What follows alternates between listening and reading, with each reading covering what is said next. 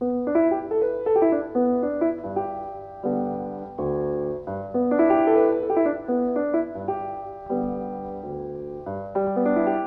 equality is a human right, but it is also a question of the efficiency and quality of public services. This film shows how gender mainstreaming can benefit not only individuals, but also municipalities, county councils, and others who deliver publicly funded services.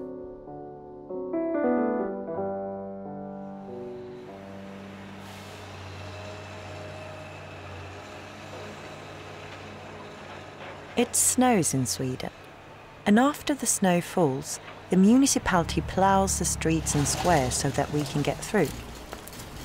What does this have to do with gender equality? Well, women walk, cycle and use public transport to a greater extent than men, who travel more by car. This means that municipal snow removal has different consequences for men and for women. This is a form of gender inequality that we can put into figures. 3 times more pedestrians than motorists are injured in single vehicle accidents caused by icy roads. Most of them are women. Hospital care and lost productivity due to accidents in slippery conditions costs 4 times as much as winter road maintenance. In Karlskoga municipality, city officials analysed local snow removal from a gender perspective and found that typically male areas were prioritised. First, the ring roads were cleared, usually late at night when only a few trucks were passing through. Then, the major roads and streets were cleared, especially those leading to larger male-dominated workplaces. Last to be cleared were bus stops, pedestrian walkways and bike paths. In other words, the municipality was prioritising snow removal for men above snow removal for women. This was not intentional, of course. They were just doing things the way they had always been done. To solve the problem, the municipality had to rethink its approach. 3 inches of snow are harder to get through on foot than in a car. So it was decided that pedestrian walkways and bike paths should be cleared before the streets. Infant schools were now given first priority, because that's where parents go first on the way to work. Larger workplaces were given second priority, but this time female-dominated workplaces such as hospitals and municipal facilities were also included. Pedestrian walkways and bike paths leading to schools were given priority 3. Only when this essential network had been made accessible were the remaining streets and roads cleared of snow. Working in this order resulted in no extra costs for the municipality, but it did make the allocation of resources more gender equal. It also made the city more accessible for everyone, especially children, for whom driving is not an option.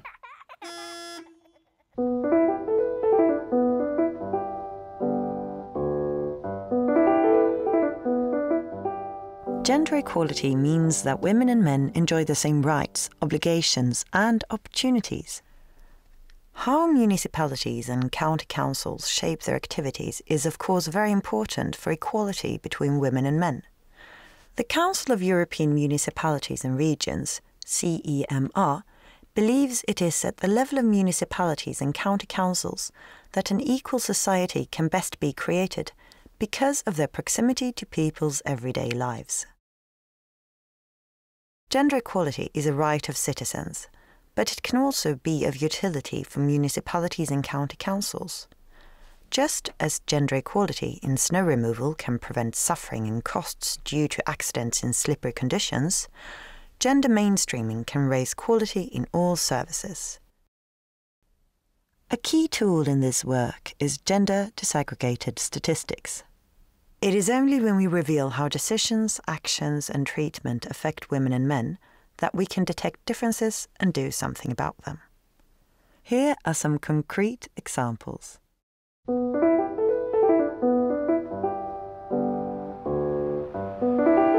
Many women in Kalmar avoided taking the bus home in the evening. The reason was that they felt unsafe walking home from the bus stop. This was shown in a survey. The solution was to introduce so-called night stops, which means that passengers can ask the bus driver to be let off at a specific place, even between normal stops. The driver will only open the front door and makes sure that no one else gets off at the same time. This has made nighttime bus travel safer and more attractive for both women and men.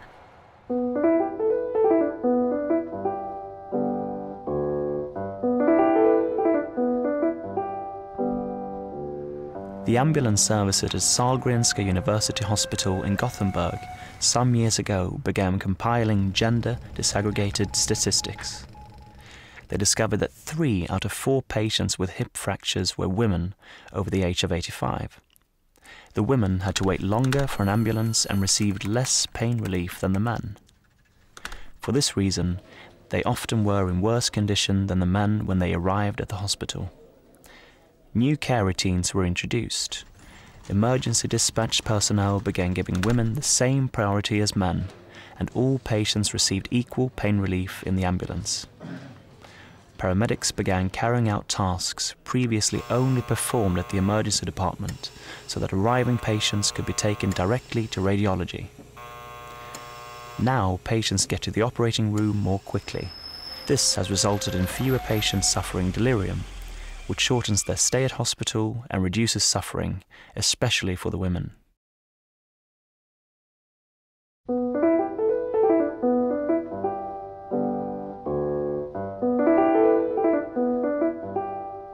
Boys get lower grades than girls in almost all school subjects. Fria School in Gnesta was no exception. When looking into what boys should be like, it was found they expected each other not to study hard and to treat school as unimportant.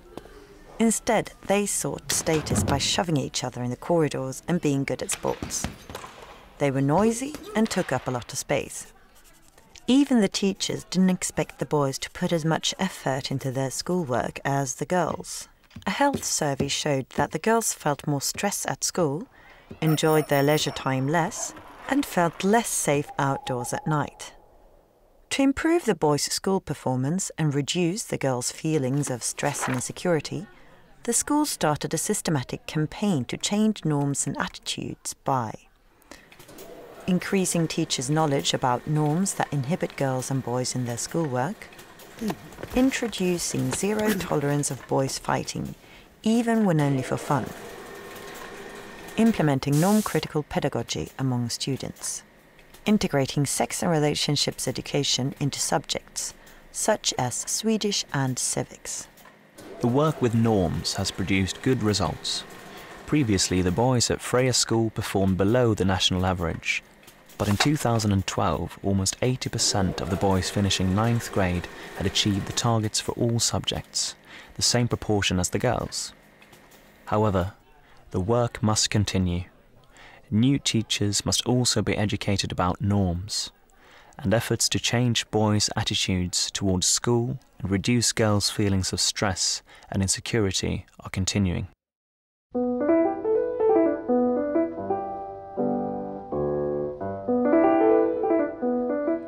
A lot of good work has been done over the years to promote gender equality in municipalities and county councils. However, if one compares an organisation with a house, you could say that gender equality work has often been consigned to the garden shed. It has been carried out in separate projects, without any real impact on day-to-day activities. Gender mainstreaming is about moving gender equality into the house. It is only when we achieve a gender equality perspective in day-to-day activities that we can offer women and men equivalent, high-quality services. Gender equality is created and maintained where we make decisions, allocate resources, and create standards. Therefore, it is in the regular decision-making and in day-to-day activities that we have to combat gender inequality. That's what's meant by gender mainstreaming. It means making men and women visible in policy documents at all target levels, from the most wide-ranging plans to concrete operations to work plans. We're talking about gendering management. Writing men and women makes it possible to set gender-equal objectives, paving the way for monitoring and illustrating gender differences. There is a difference between writing students and writing girls and boys in school, or between writing the elderly and elderly women and men. When you include gender among your monitoring tools, you get a deeper analysis and can detect quality issues that were previously unknown simply because the tools for analysis were too blunt. In this way, gender mainstreaming leads to bonuses like increased legal protection and quality control. When control and monitoring are functioning as they should, you can track a decision through the entire organization. There is a common thread running from decisions of the Assembly, through the municipal boards and the administration to the everyday work in the field. That is to say, if the Assembly sets the goal of providing equivalent and high-quality services for women and men, it can be achieved. But the reverse is also true. If the Assembly does not consider it a goal, it will almost certainly not happen.